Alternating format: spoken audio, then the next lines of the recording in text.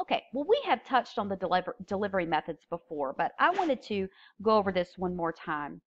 By definition, delivery as far as public speaking goes is going to mainly be defined by the verbal and nonverbal behaviors you use to perform your speech.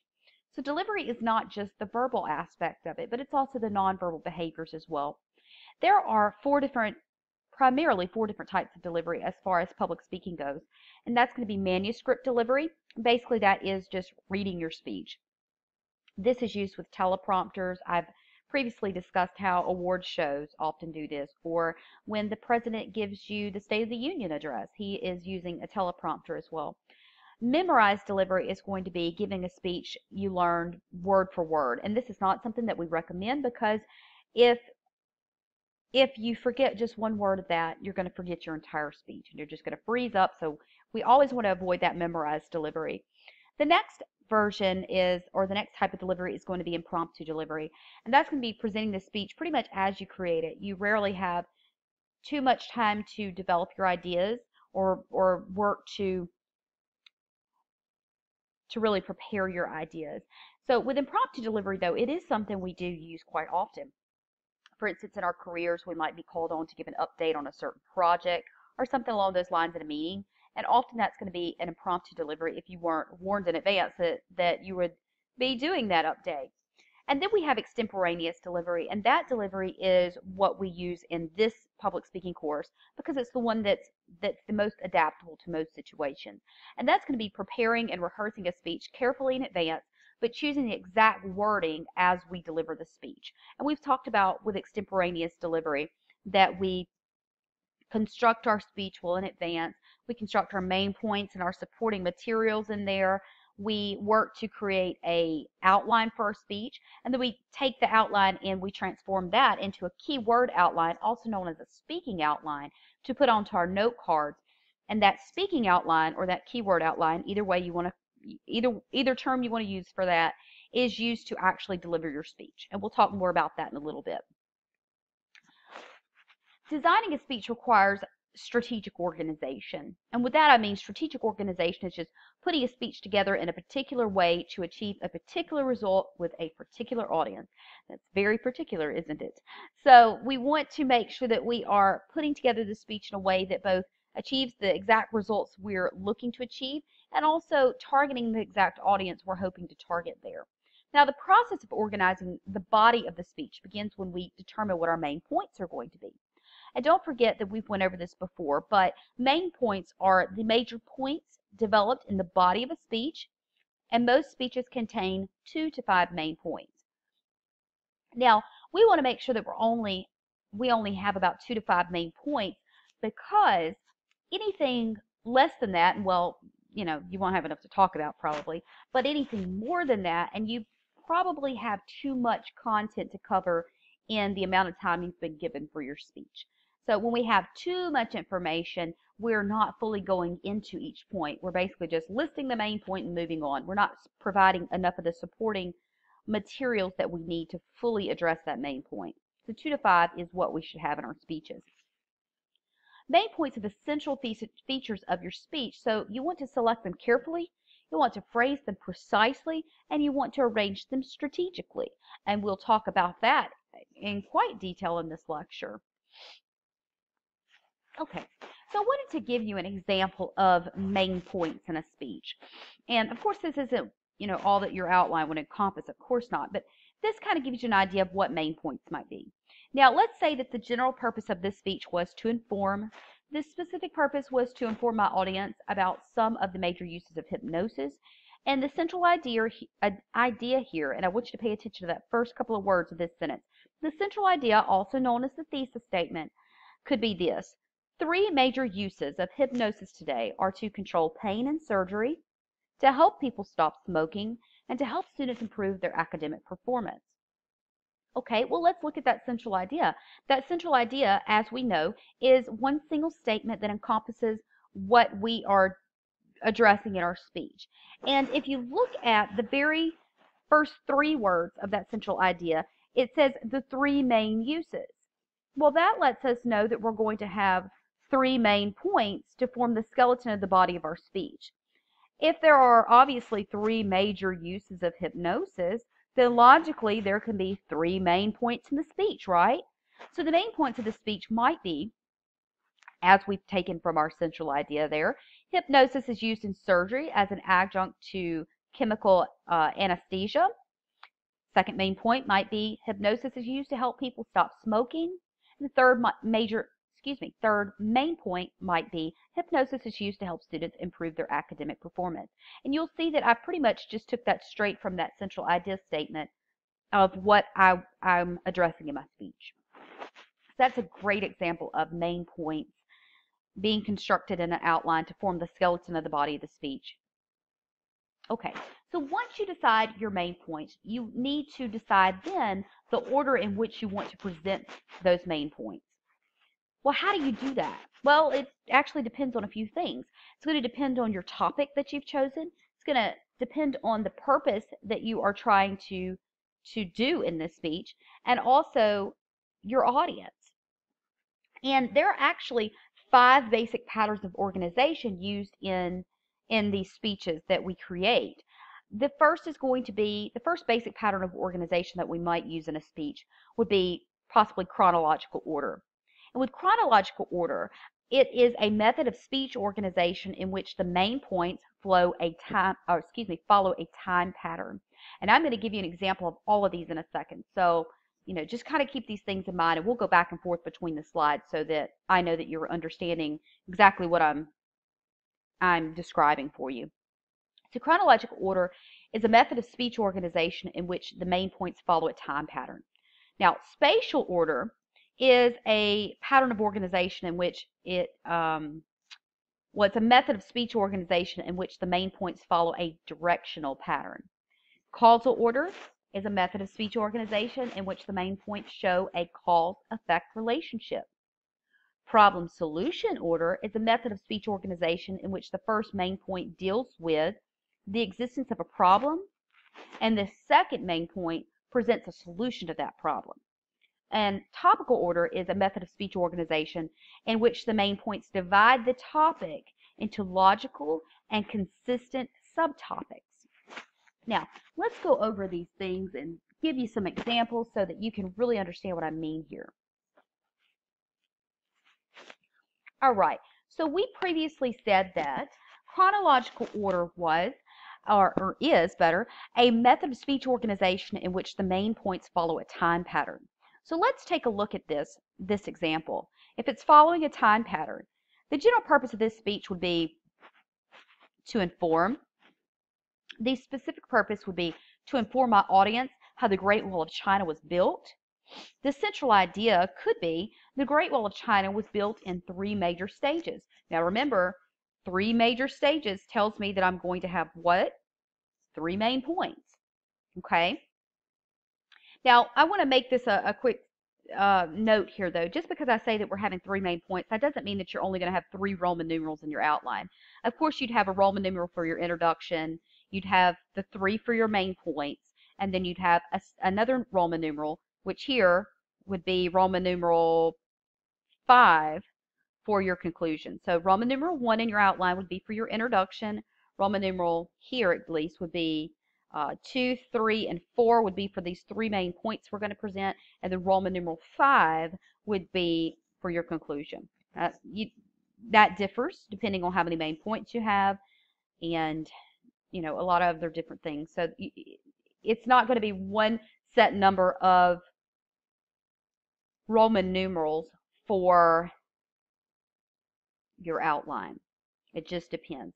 If you have 2 main points, well, that's going to change. If you have 3 main points, it's going to change. If you have 4 or 5 main points, it's going to change.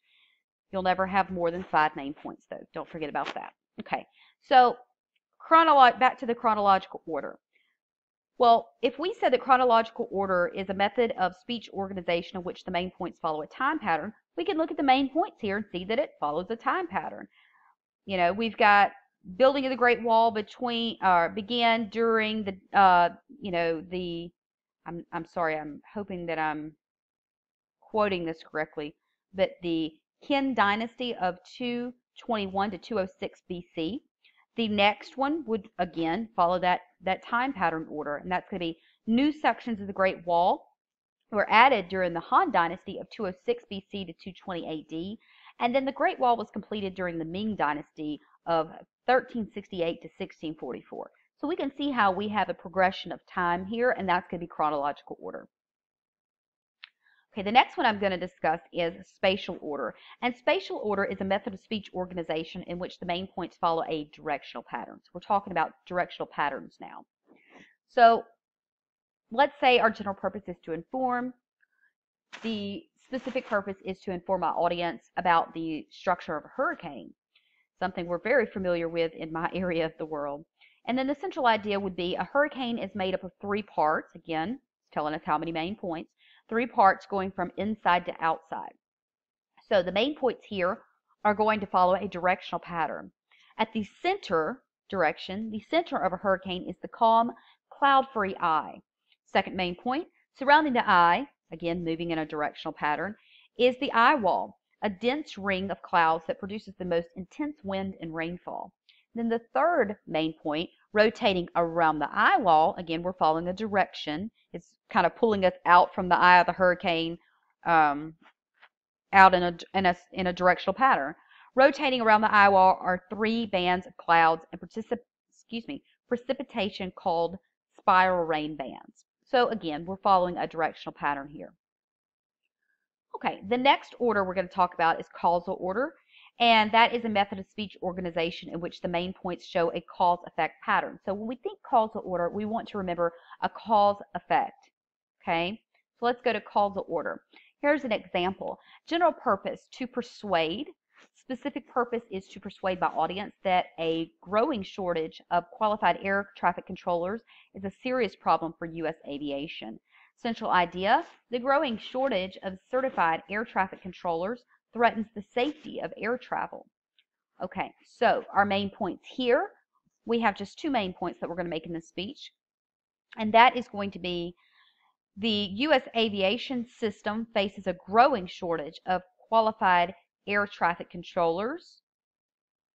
Okay, think in terms of cause and effect. And then the second main point is, if this shortage continues, it will, so cause, if this shortage continues, effect, it will create serious problems for airline safety. Okay, so cause-effect relationship there. Now the next one I want to talk about is problem-solution order.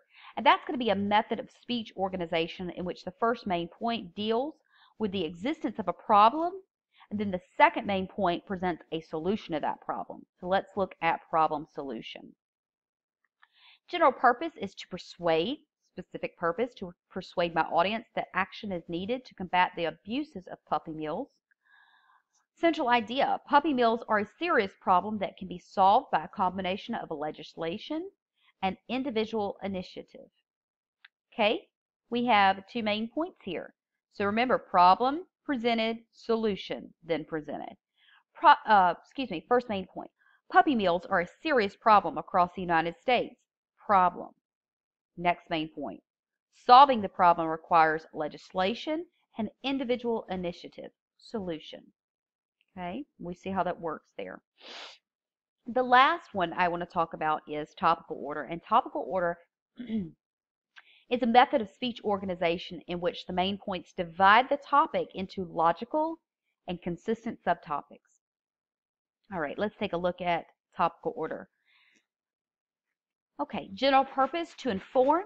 Specific purpose, to inform my audience about the achievements of Josephine Baker. Central idea.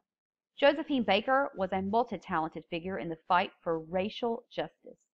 Here are our main points. And again, remember that with topical order, we are looking for, we are taking those main points and we divide the topic into logical and consistent subtopics. So let's take a look at topical order. First main point, as an entertainer, Baker captivated audiences in Europe and America.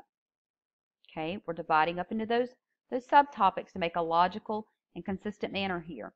As a spy, Baker gathered information on Nazi activities in France during World War II. As a civil rights activist, Baker worked for racial equality on a variety of fronts. Okay. All right. So that is going to cover right there is going to be the 5 basic patterns of organization. All right. Okay. So tips for preparing your main points. Each main point should be clearly independent of another one. Okay, I want to give you an ineffective example first and then give you an effective one because I think that will help you to see what's wrong with these things and how it could be corrected. So each main point needs to be clearly independent of others. Here's one that's ineffective. The first step, it should say, the first step is to choose the play and select a cast. Well, that is not having, that's two main points in one statement. We don't want to do that. So what we want to do is for the first main point, we would say the first step is to choose the play. And then the second main point would be the second step is to choose the cast. So we want to make sure that we're breaking those up into two main points and not just one, so that the main points are clearly independent of each other. Next tip would be to try to use the same pattern of wording for your main points. Here's an ineffective example. Karate gives you better mental discipline. First main point. Second main point. You will become physically stronger through karate. Now remember, to be effective, we want to try to use the same pattern of wording for each main point. Here's a more effective example. Karate improves your mental discipline. Second main point, karate increases your physical strength. So you see how we have a pattern of wording there? That helps it to just be a bit more effective. We also want to balance the amount of time devoted to main points. Because your main points are so important, you want to make sure that you are giving enough time to clearly emphasize and be clear and convincing for each main point. So make sure that you allow sufficient time to develop each main point. Don't give 80% of your time to one, 10% of your time to another, and so forth. You want to make sure that you're giving enough time to each main point. So how do we connect our ideas? One common question that I often get from students is, okay, I know my main points, I know my supporting material, however, I'm not sure how to connect everything. Well, there's a great way to do that, and it's called connectives. Connectives are words, phrases, and sentences used to lead from idea to idea and tie the parts of the speech together in a smooth manner. And you'll hear me talk about flow in your speeches. Connectives help to give us a good flow. Okay, one type of connective is a signpost. And a signpost is a connective such as first or most importantly, and consequently that links ideas, it lends emphasis, and it helps listeners to keep their place in the speech. So an example of a signpost would be, so first, to what extent will you be protected by wearing a seatbelt? So that first is a signpost there. Another example might be, my second point is, so that's a signpost. Another connective that we can use in speeches, or that we should use in speeches, is called transitions. You'll actually even hear me call these transition statements. So transitions, by definition, are a summary of where you've been and where you're going. An example of a transition statement would be, before we look for solutions to this problem, let's see what other countries have tried to do about it. So it connects the main points in your speech in a way that you have a good flow there. Internal previews are a statement in the body of the speech that lets the audience know what the speaker is going to discuss next. And these are often combined with transitions to really provide some great flow there. And here's an example of how you could use a transition with an internal preview to really just connect your ideas. Okay, now that we have seen, this is the transition first, now that we have seen how serious the problem of faulty credit reporting is, let's look at some solutions. That's your transition, and then you go into the internal preview. I will focus on 3 solutions: instituting tighter government regulation of credit bureaus, holding credit bureaus financially responsible for their errors, and giving individuals easier access to the credit reports. So that provides that great flow that tells us what we're going to do next. Okay, another connective that we might choose to use in our speeches, and probably should choose to use in our speeches, is internal summaries. An internal summary is a statement in the body of the speech that summarizes the speaker's preceding point or points. These are a great way to clarify and to reinforce ideas. And again, by combining these with transitions, You can also lead your audience smoothly into your next main point. So it just helps with that flow. Here's an example where we first introduce the internal summary, and then we have the transition at the end. So it's a little bit backwards from the one we just did. First, internal summary. Let's pause for a moment to summarize what we have found so far. First, we've seen that keeping killer whales in captivity stunts their mental and physical development. Second, we've seen that keeping killer whales in captivity endangers other animals and human trainers. Now we have the transition. We are now in a position to see what can be done to keep killer whales out of captivity. So those can be great ways. Connectives are great ways to improve the flow of your speech. Something that all speakers should work to incorporate in their speeches. All right, so let's flip gears for a minute and really focus a bit more on outlines. In a speech outline, you want to make sure that each main point is identified by a Roman numeral. Now again, I want to state that first off, you need to follow the sample outlines in the course. Those will greatly help you. With every outline, you want to include your general purpose, your specific purpose, and your either central idea or thesis statement, either way you want to call it. From there, your first Roman numeral will be for your introduction. Okay. Then you'll have your next following Roman numerals will be for your main points, for each main point that you're going to make, somewhere between 2 to 5 main points. And then the last Roman numeral in your outline will be for your conclusion section. Just a few tips and food for thought to kind of make sure that you're doing this correctly. Each Roman numeral should have at least an A and a B underneath it, a capitalized A and B.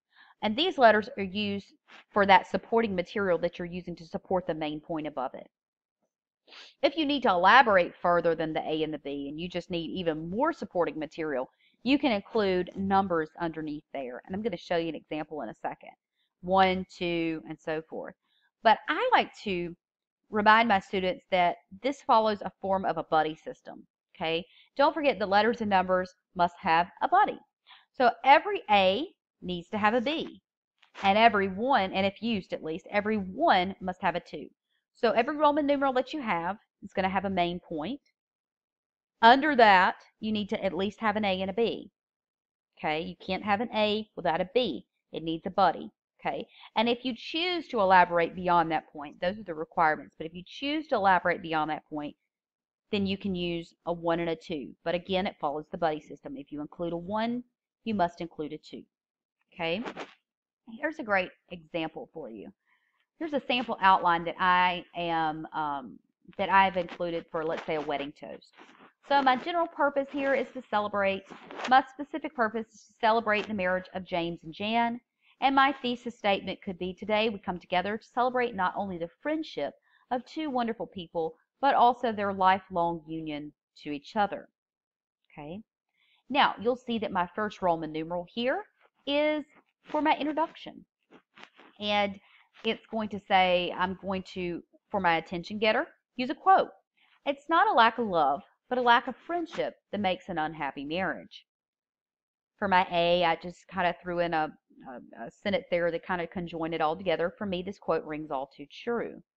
My B is my preview of main points. That's why today we are here to celebrate not only the love, but the friendship of two people who are truly meant to be together. Okay, so that leads into the body of my speech. Roman numeral 2 is going to be the first main point I'm going to make. And I might describe how I met James as a child, and then I have my supporting material under there. James was the new kid in kindergarten. My B is who knew we would become lifelong friends. And then I felt like since James and I were lifelong friends that I kind of needed to elaborate on that a little bit further. So that's why I included the 1 and the 2 there. My first elaboration under that B is going to be, our joke is that we've graduated 4, almost 5 times together. And this is actually based on a real friendship that I have with a gentleman. Of course, their names have been changed, but I went to a very small school, and we graduated. James and I graduated kindergarten, 6th grade.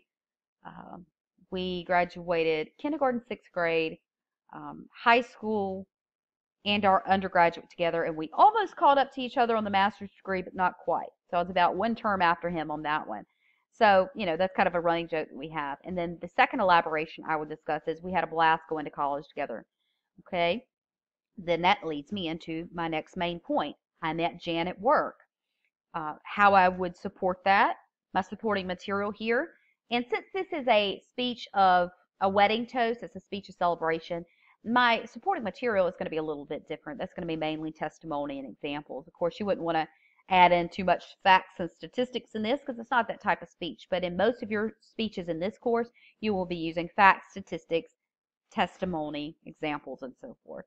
But I would talk about how I met Jan at work, and my supporting material would be my first impression of Jan was that she was extremely shy. Boy, was I wrong. And then I might talk about my B there. I remember the first time James and Jan saw each other. Now, because this speech is for a wedding toast, it's not going to be a 10-minute speech. You know, I want to try to keep it short, and we're at the reception, and it's going to be a good time. So just kind of a little bit of here and there, and congratulations to the couple. So I only have 2 main points here. My first Roman numeral is for my introduction. Roman numeral 2 and 3 are for my 2 main points that I'm going to make. And that leaves me to Roman numeral 5, which is going to be my conclusion. And I might say, you know, years later, they met again by chance.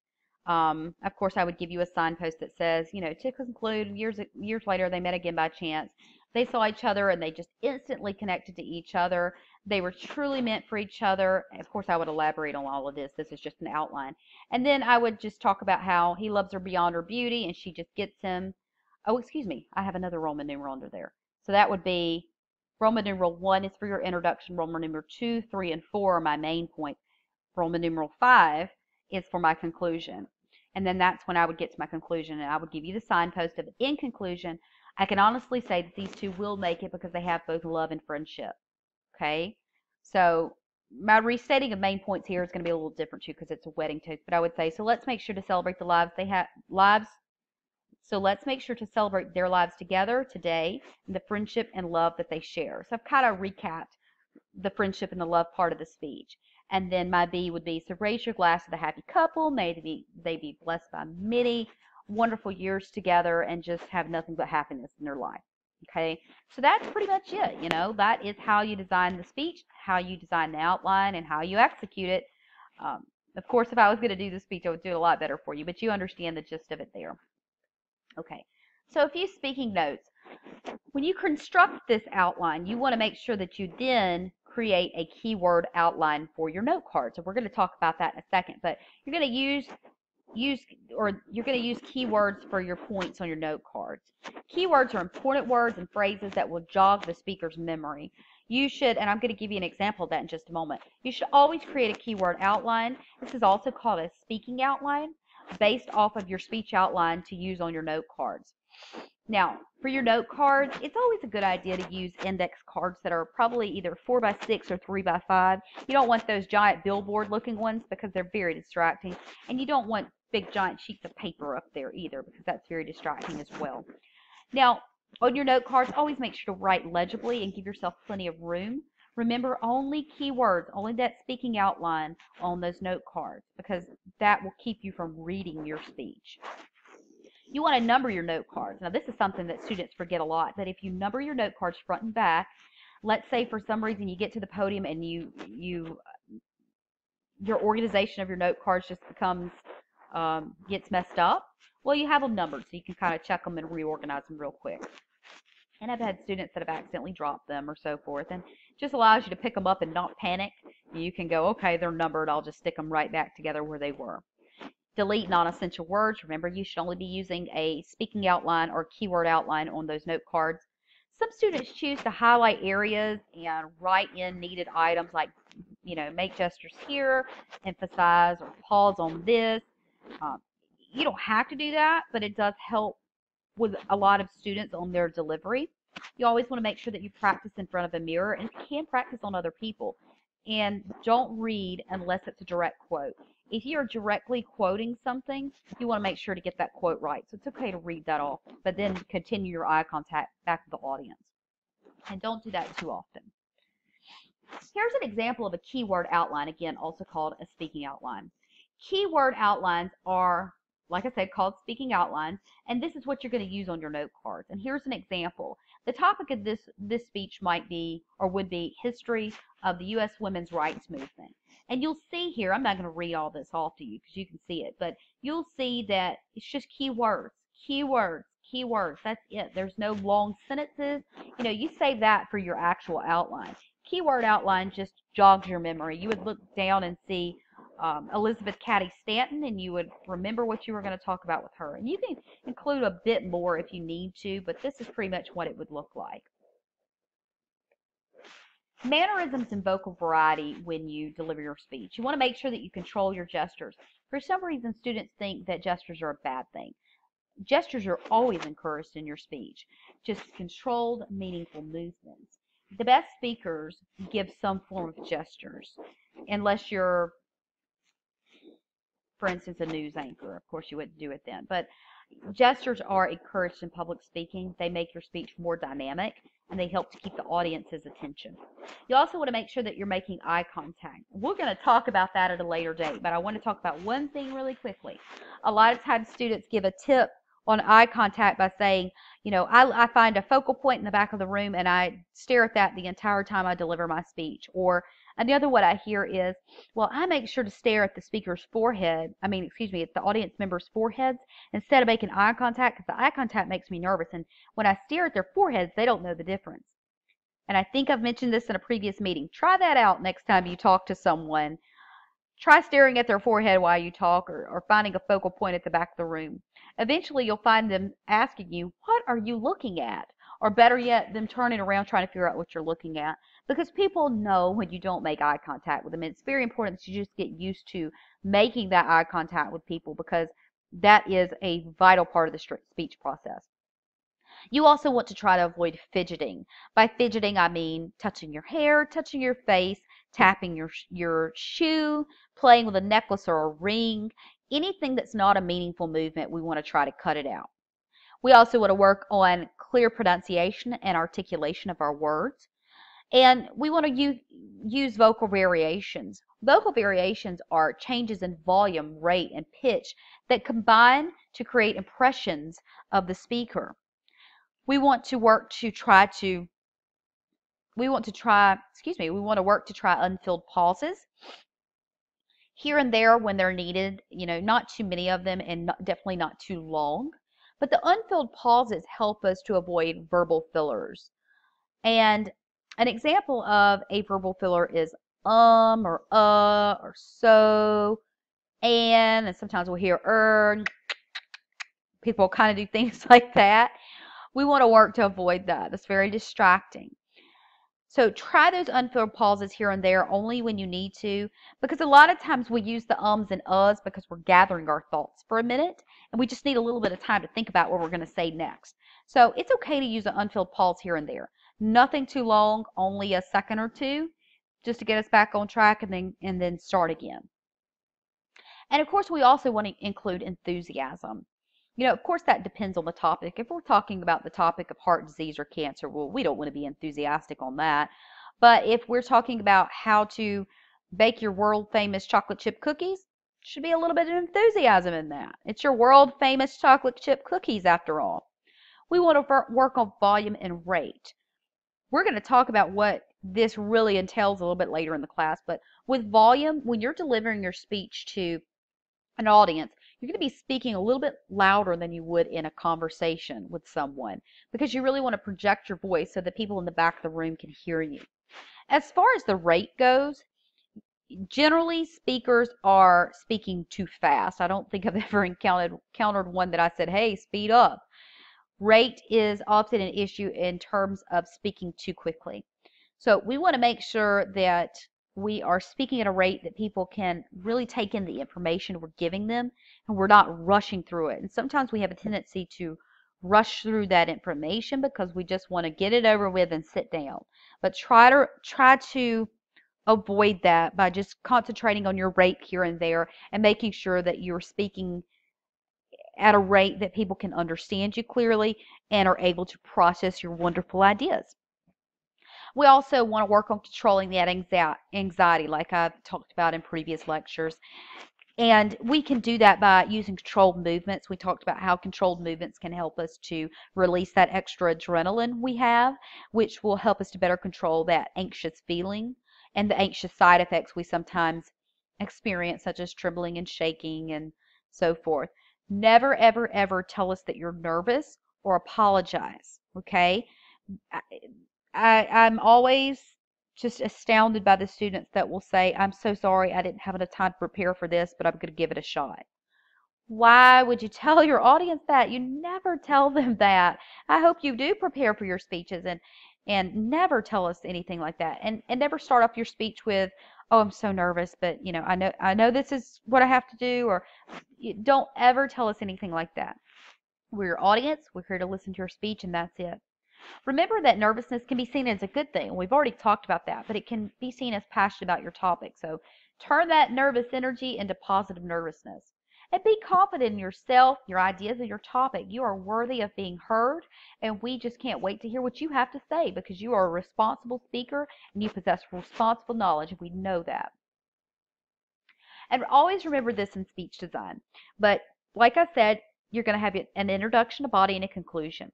In the introduction, you're going to have the attention getter. Remember that stories, quotes, questions, facts, statistics work well for an attention getter, any of those things. And then you're going to preview the main points of your speech, which is basically where you tell us what you're going to talk about. Then you're going to go to the body of the speech. You're going to take those main points you previewed, you're going to dissect them into main points and supporting material. Main points and supporting material. Then you're going to get to the conclusion of your speech. First, you're going to give us a signpost, a simple in conclusion to conclude, just something to let us know that you're nearing the very end of your speech. You're going to restate your main points, tell us what you told us. You're going to end with a memorable statement or a clincher. And that's going to be, again, a story, a quote, a question, a fact, a statistic, something that helps us to have psychological closure to your speech. People that don't design conclusions properly are the individuals that usually have to say at their feel like they need to say at the end of the speech, yeah, and that's it. That's all I've got. Well, that's because you didn't design your conclusion well and people were in limbo. They didn't know if the speech was finished or not. So we want to make sure that we design it in this manner and never say, and that's it. That's all I've got at the end of your speech. Just end it with your clincher, your memorable statement, whatever you want to call it. That's it. Nothing more is needed. Now, I will say, though, we'll talk about this at a later point in the class, but in the business setting, in your career setting, there will be times where you might want to do a question and answer session afterwards. Not in this course. I do not want you to use question and answer sessions at the end of your speeches in this course. But in your career world, you very well might. And that's the only time that after your memorable statement or your clincher, whatever you want to call it, that you can say something else. And that would be, does anybody have any questions or comments? You know, something like that. Otherwise, we're just going to end it right there at this class. So planning the introduction. I've talked about the ways that we can plan the introduction. I've talked about how an introduction needs to first begin with, no, not hi, my name is, and today I'm going to talk about. Never start a speech like that. It needs to, the first thing that comes out of your mouth needs to be story, a quote, a question, either participatory or rhetorical, a fact, or a statistic. Then after that, we want to preview our main points. But how do we gain the speaker's attention and interest in this? Okay, we never want to just ask any old question or give any old quote. We want to make sure that we're gaining their attention and keeping their interest from the get-go. Well, one way we can do that is relate the topic to the audience. And you might start off by saying, through your attention getter or attention grabber, either one, they're interchangeable. You might want to relate the topic to your audience by saying, it's Saturday morning and you're helping clean out your grandmother's attic. After working a while, you stumble upon a trunk. Open it, discover hundreds of old postcards. Thinking about getting to the football game on time, you start tossing the cards into the trash can. Congratulations, you've just thrown away a year's tuition. That's a way to relate the topic to the audience. It's giving them a kind of a preview of something that they might very well do. Another way to gain the speaker's another way to gain the audience's attention or interest is to state the importance of your topic. And here's a good example for that. There are 3.9 million kids growing up in this country in neighborhoods of concentrated poverty.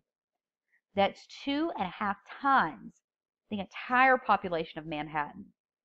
No matter how hard they work in school, no matter what their parents do to try to get ahead, the single biggest predictor of their life chances Even their lifespan is the zip code they grow up in. So that states the importance of your topic. And you see how I'm really stressing those words there and putting emphasis in that. And that will help to keep the audience's attention as well. Another way to keep their attention and really keep their interest is to startle the audience in some way. But I did want to add this on there. Don't be too extreme with startling your audience.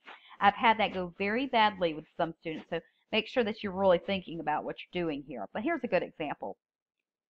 Take a moment and think about the 3 women closest to you. Who comes to mind? Your mother, your sister, your girlfriend, your wife? Now guess which one of those women will be sexually assaulted during her lifetime.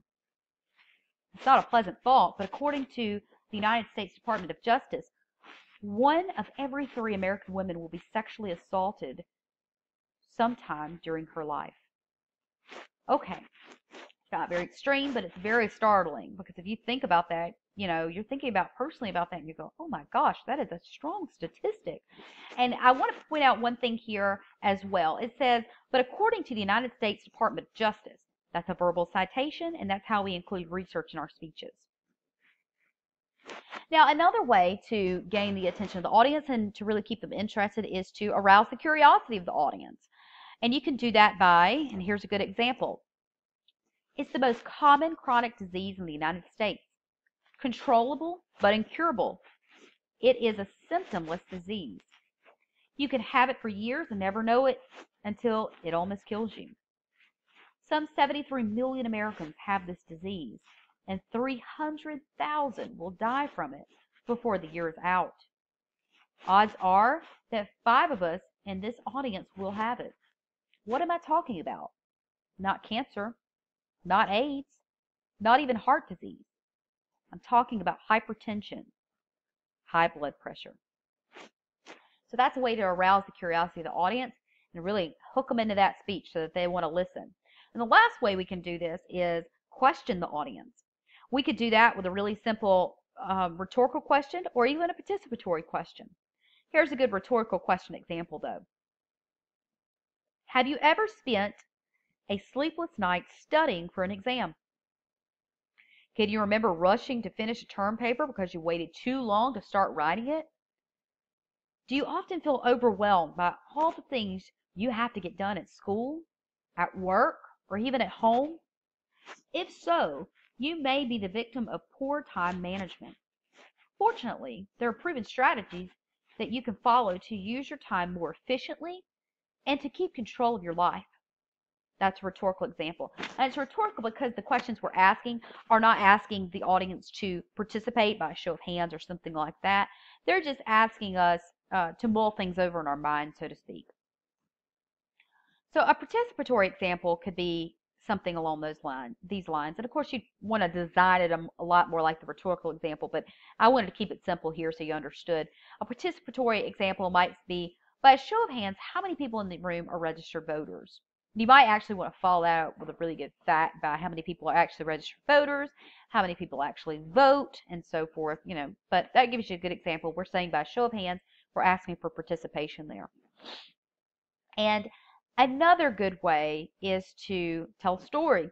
Telling a story can help us to also gain the attention of the audience and sustain that interest. And I'm not going to tell you a story here because of lack of time, but if you remember from the previous lecture I did, I gave you the example of the narrative about how I had to perform the infant Heimlich maneuver and how I was very glad that I was able to know how to do this and how I saved a life in doing so. So that could be a great way to open the speech as well. It really stressed the importance of why learning this is important for the listeners. And the conclusion, keep it simple. You want to signal the end of the speech with a signpost in conclusion or to conclude or something along those lines and a statement. You want to restate your main points. Why do we restate the main points? Well, because we want the listener to retain that information. And when we take the time to restate our main points, that's why today we talked about whatever it is, then it helps to solidify that in their mind and helps them to retain that information better. And then we want to end with a memorable statement, also called a clincher. And again, that can be a story, a quote, question, fact, or statistic. Think about these in terms of the attention grabber. It's just used at the end of the speech instead. All right, so that about wraps up our lecture for this week. If you have any questions at all, feel free to reach out to me in the course. I'm happy to answer any questions that you might have. Otherwise, you guys are doing amazing. So just keep up the hard work, and I hope this lecture helped you to better understand how to outline and organize your speech and so much more. Thanks, guys.